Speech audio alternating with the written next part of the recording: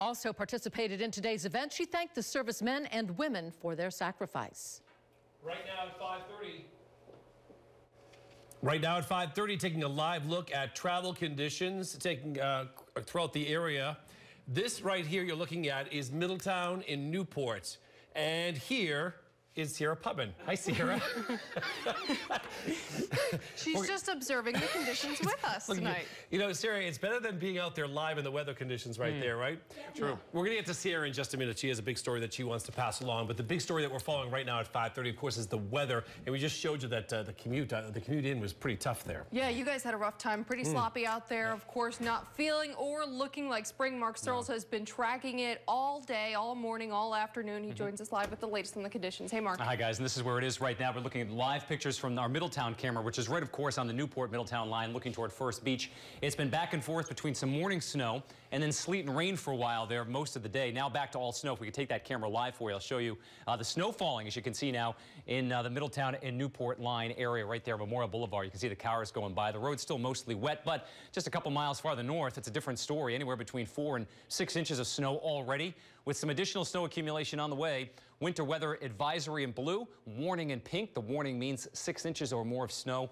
likely. And again, we've had reports of 5-inch totals. Providence up at Federal Hill. Ray Vincent just calling in with that number. So that's hot off the presses. Here in Cranston, we've had 4.5 inches of snow. West Warwick closing in on 6 right now. New Bedford and Taunton at about 4.5. We've got a few more hours of the snow. As I mentioned earlier, if you're just joining us, we will see the snow wrapping up between the hours of about 8 and 9 o'clock tonight. And I do want to just show you again, 4 to 8 inches of snow. Most of the area, guys, by the time this wraps up. That's today. Some of us yesterday had as much as 3 to 6 inches of wet snow.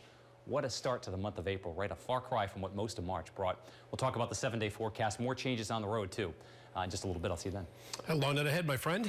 And, of course, don't forget you can turn to 10 for updated Storm Team 10 forecast. We're going to be tracking this forecast, of course, throughout the night. Mark will have updates here at 5:30, 6, 7, and 11.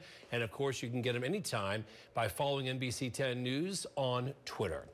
Other stories we're following for you new at 5:30. New life for the building that was once home to 38 studios. Yes, that building now owned by Roger Williams University. And today they offered a behind-the-scenes look at the rebuilding process.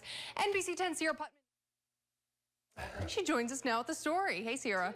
That's right. Well, Roger Williams University is going to be occupying about 5 floors here at this new location. And then as well as whatever is learned in these classrooms, well, it's going to be broadcast right here in Rhode Island, but then also across the world. As you walk into One Empire Plaza, Roger Williams University